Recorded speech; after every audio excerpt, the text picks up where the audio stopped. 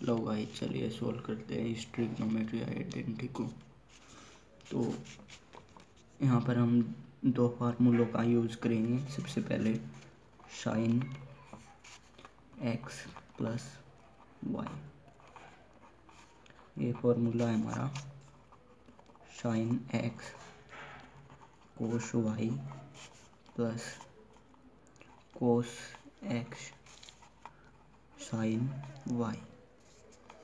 और दूसरा फॉर्मूला है हमारा sin x माइनस वाई। तो ये है sin x cos y और यहाँ पर माइनस है तो यहाँ पर भी minus cos x sin y। तो हम इन दोनों फॉर्मूलों को जोड़ देते हैं।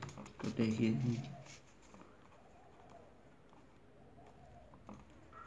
चलिए ये इन पर जोड़ देते हैं हम। तो ये माइनस का ये प्लस का है तो ये तो पूरा कैंसिल हो गया। ये हमारा ऊपर नीचे सेम है तो यहाँ पर हो गया 2 sin x और cos y, ठीक है। और यहाँ पर sin x plus Y plus sin x minus Y.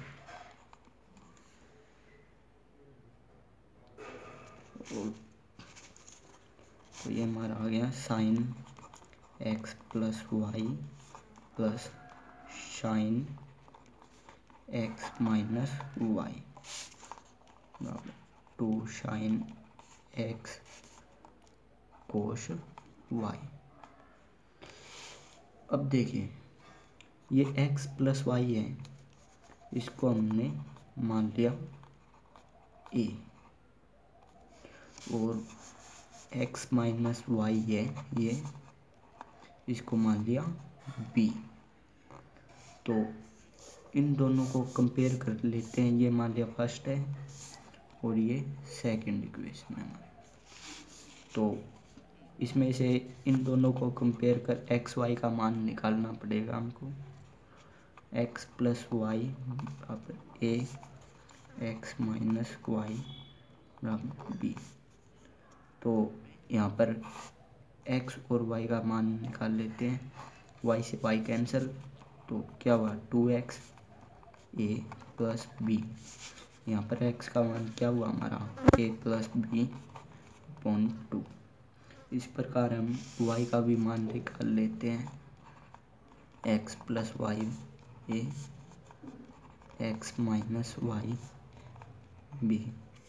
तो साइन चेंज कर देते हैं, x से x कैंसिल तो यहाँ पर क्या हुआ 2y ए। अब की बार यहाँ पर माइनस है तो माइनस बी।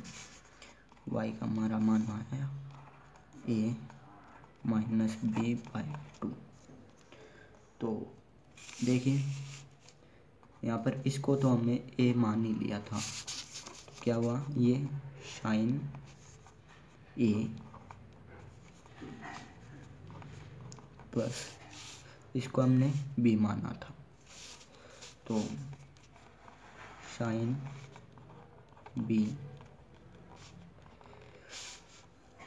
और हमारा क्या हो गया 2 साइन